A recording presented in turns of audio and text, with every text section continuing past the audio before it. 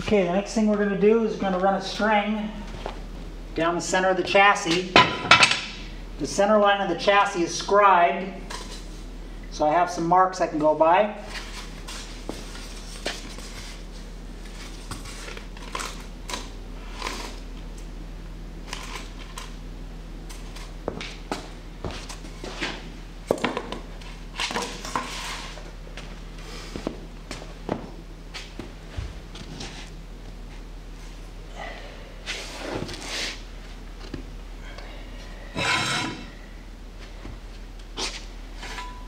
Tie the string onto a jack stand or something heavy.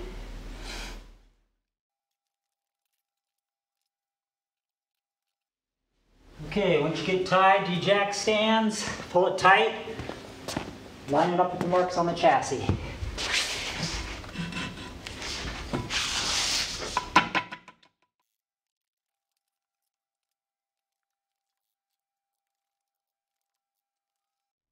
Okay, once you've got your string set up on the center line,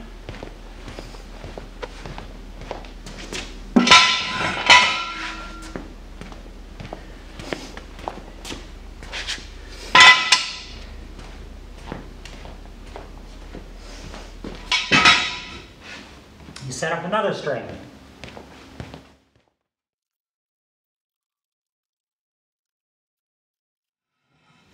Okay, this string, I'm going to run close to the wheels and tires and set the height towards right about in the middle. Pull it tight.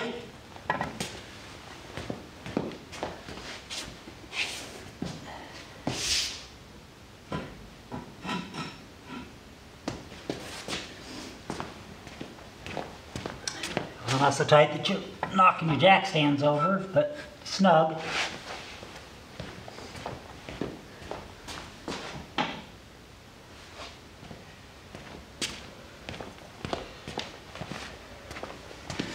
Now you can measure from your center string out to the outside string and set up a parallel line on the outside of the car.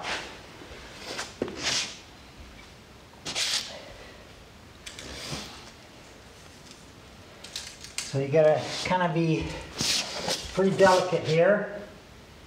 Try not to move anything.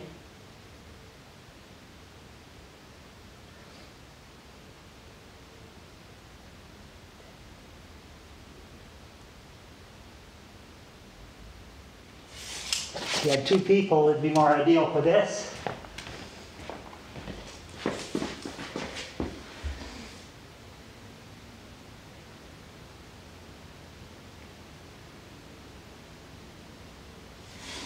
And just move these jack stands in and out so you get a parallel line to the center line.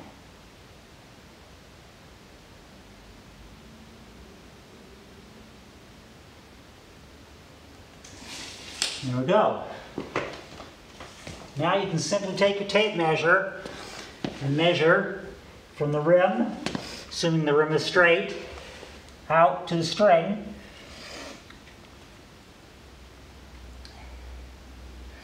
And get a measurement, and then measure at the back of the rim to the string and get a measurement, and then you can set your toe.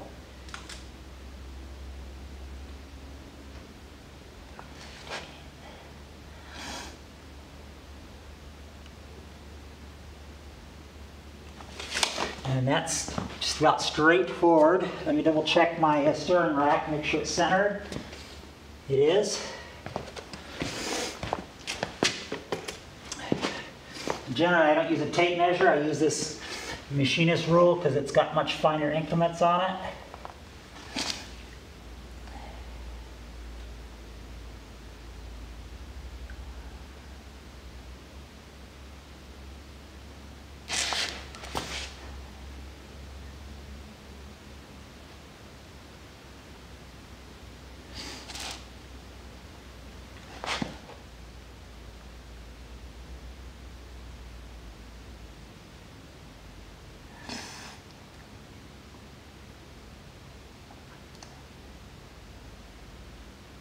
So it's got a little bit of toe in it right now.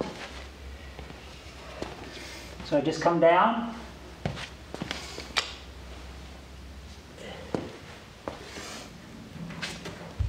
Loosen up my jambs.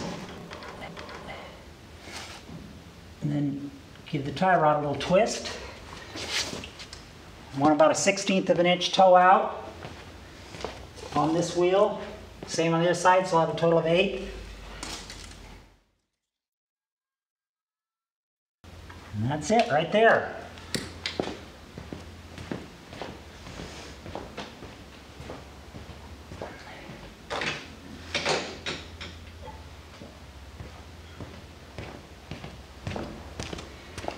So, actually getting a little ahead of myself with the toe. I've got to check my camber, see if it's where I want it to be before I finalize the toe. This is a camber caster gauge. Has a little point here, a magnetic face. This point will center on the spindle, and this magnet will suck it into the face of the hub. And then you've got a scale here. You can do caster and camber.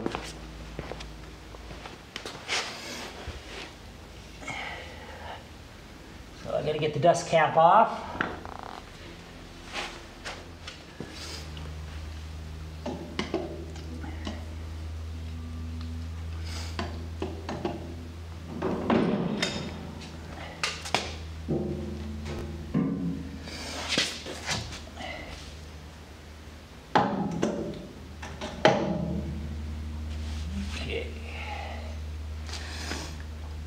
And this directly reads camber.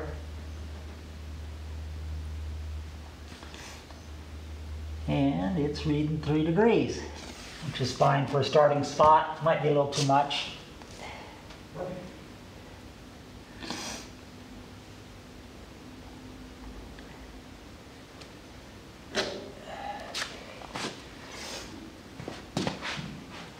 Check it on the other side.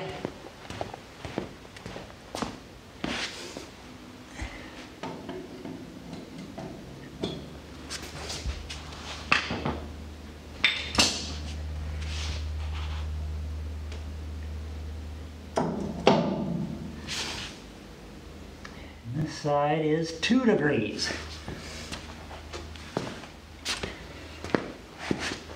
So I think I'm going to make the driver's side 2 degrees to match.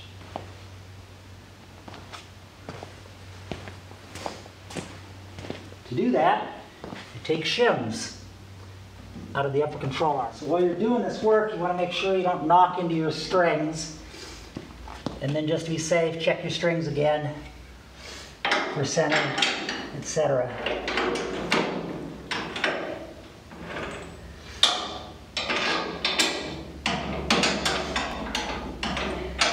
Since the chassis is sitting on blocks,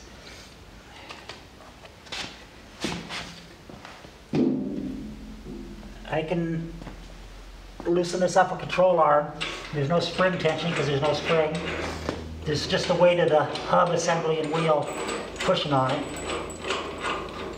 But if this was sitting at ride height without blocks under it and a spring on it, of course, if I undid these bolts, the whole thing would sprung out on you and make a mess.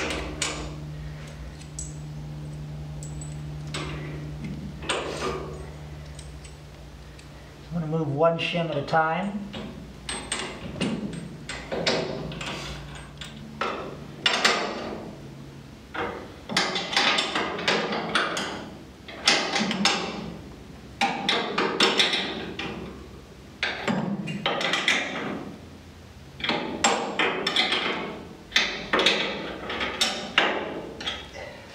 Okay.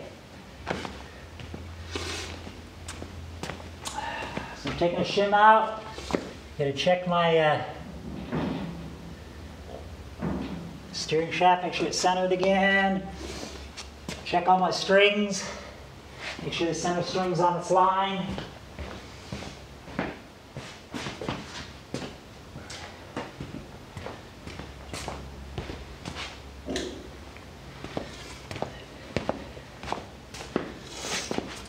Check the camber again on this wheel.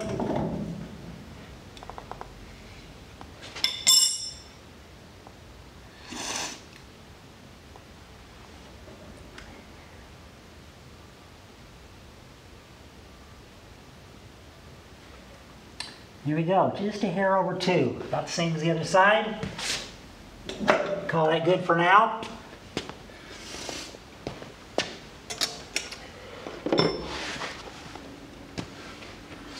All right, we need to check the toe again. So first thing I'm going to do though is I'm going to check my strings. Make sure they haven't moved.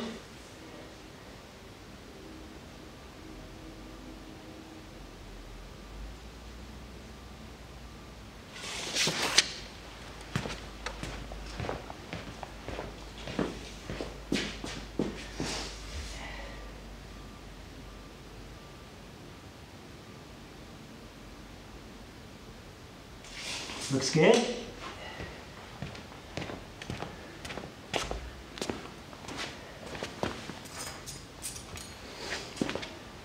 Now since I've changed the camber, I'm sure I've changed the toe.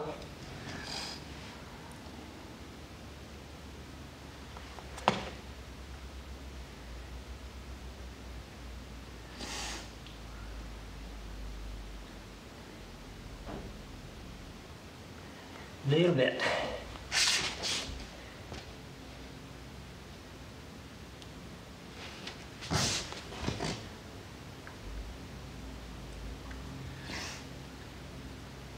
There we go, right there.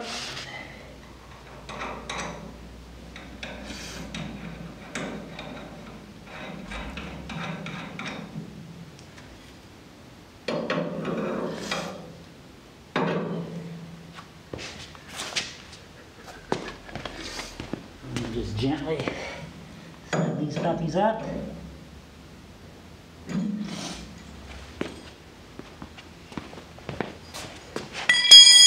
Now you can check your back, which we theoretically already set, but we can check it again anyway with the measurement device, just to see if there's something really, really wrong.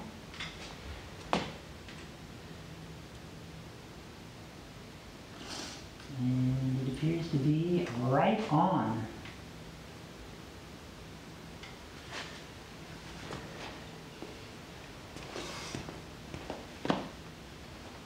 All right, so